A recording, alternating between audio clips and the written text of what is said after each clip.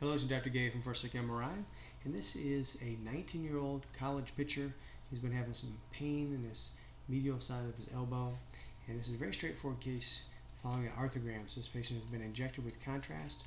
Just to get oriented, we see the humerus up here, comes down to the elbow joint, and this is the ulna here. If we go off to the side, we see the radius over here. This is the radial side, lateral side, and the contrast was injected over here on the lateral side. And the contrast is white and it fills the joint here. So this patient has a tear of the ulnar collateral ligament, the UCL. And the UCL is on the medial side.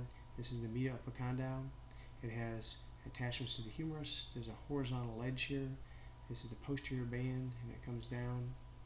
And then if we go forward, there's another band called the anterior band. It's thinner, vertical here. And so the anterior and posterior bands blend together, and it comes down to attach on this pointy part of the ulna.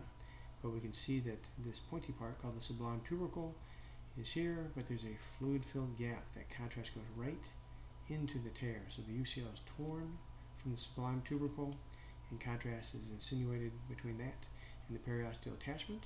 So a nice, straightforward case. These are often very difficult. This one is nice and straightforward, just like I like them.